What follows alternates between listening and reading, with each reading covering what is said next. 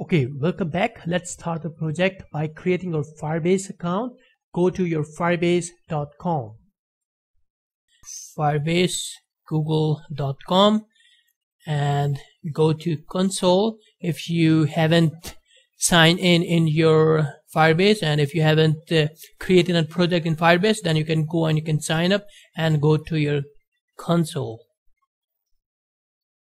Since I have developed different projects, that's why my ID is showing different projects in here. But we are going to click on add project and write name e-commerce React. Continue, check off this radio button and create project and press on continue. Project has been created.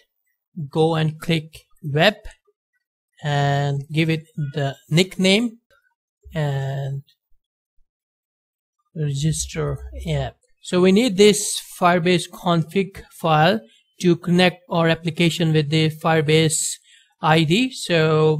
But we will get into this later. Continue to console.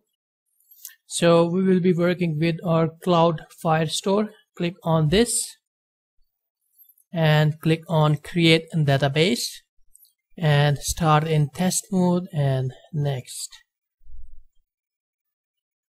and enable. Okay, our Firebase database has been created. Okay, go to storage and click on get started and click next. Done. Okay, our Firebase media storage has been created.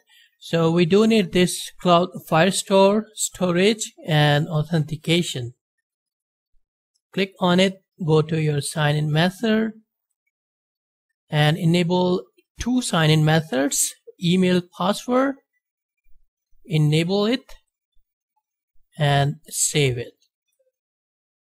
And we also do need our Google sign-in method. Enable. So we do need to add here our project support email. So I'm going to give it my email and save it. So our Firebase setup has been created. This is all from this video. In the next video, we will be creating our project file. See you in the next video.